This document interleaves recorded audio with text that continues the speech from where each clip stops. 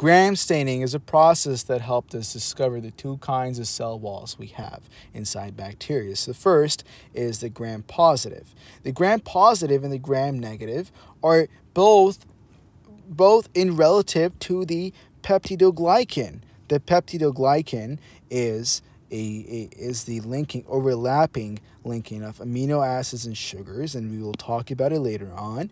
But the entire process of understanding these two is understanding that the position of the peptidoglycan is different in the two. So if we have gram positive, that means that the peptidoglycan is on the topper layers, on the most outer layer of the cell wall. And the gram negative, on the other hand, has a periplasmic space that holds the peptidoglycan and is sandwiched between the bilayers. So the way to memorize this would be, okay, if you shrunk down to a microscopic level and you saw the cell wall itself, and you saw that, hey, look, the peptidoglycan is actually right on the top, and it's positive. I'm positive I saw it, so therefore it's a gram positive. But then if you look at the cell wall on a microscopic level and you see that it's not there, you're negative. You're sure it's not there, so it's not there. Negative, it's not there. So gram positive, when it's gram staining, will produce a purple color, whereas gram negative will produce a slightly pink color.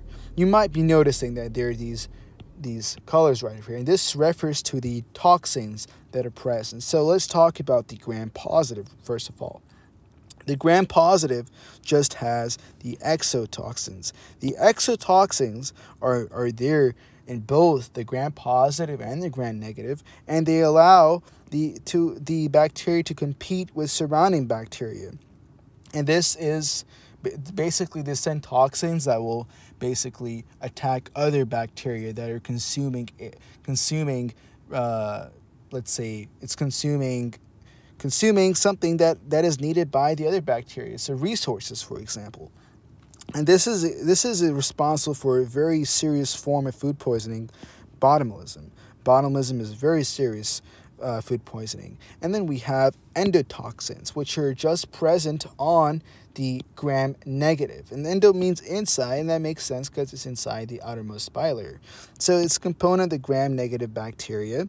And when the bacteria dies, initially it's not a big deal, but when this bacteria dies, let's say we send in some kind of this bacteria is inside a human body, let's say, for example, and we send some kind of antibodies that will destroy it, then this bacteria, then the endotoxins are released. This will cause a septic shock because the blood will leak into the tissues, and this will cause a drop of blood pressure. And this is very dangerous. It can cause death often.